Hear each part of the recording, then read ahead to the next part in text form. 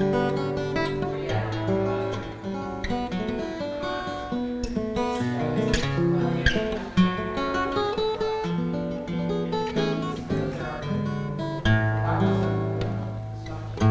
is Flip Scipio, and I'm a guitar repairman. And I'm lucky enough to spend a little time with my old dear friend, Linda Manzer, genius guitar maker, and somebody I greatly admire, Pat Metheny. One of the really cool things about going around and playing gigs and having a couple records out or whatever is the chance that you get to meet great guitar makers. And I consider Linda one of my best, most important collaborators. Right. Had you actually, I don't know whether I heard this story correctly, but had you actually just approached Pat with a guitar? I sent a letter backstage at one of his concerts. His road manager came out and found me, and I ended up talking to him, and they suggested that we go back to the hotel and take a bunch of guitars, and Pat played the whole concert over again in the room. Linda handed me her instrument, and it was instantaneously a completely different experience for me. And the way the notes went from one register to the next it was exactly what it is I'm always looking for, which is it sounds like one instrument, and it's very connected. And her guitars consistently have that. And they sound incredible. Do you send each other drawings when you're working on something? When we did the Picasso, I kind of drew on a napkin like some kind of, like, couldn't you do like with... You asked me for a guitar with as many strings as possible.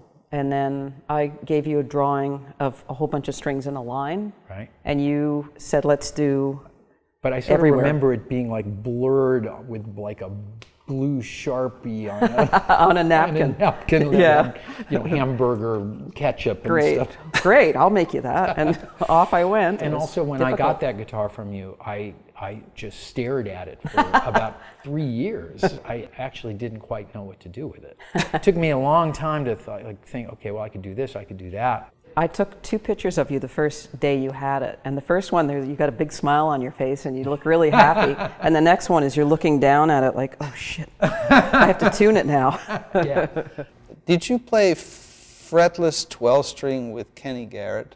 I saw you play at the Knitting Factory. You saw us do the track which is on the live trio record called Counting Texas. I love that track. Is that the fretless archtop classical? Yeah. The energy on the track is just amazing. Well, that instrument came from, my wife is French, but her family is Moroccan.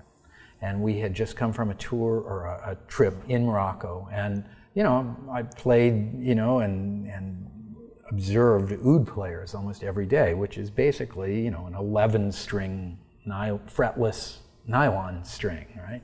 And I was like, one of those calls, Linda, how hard would it be to, you know, and we had already we had already done the 6-string fretless, which I loved and is featured a lot on the track Imaginary Day.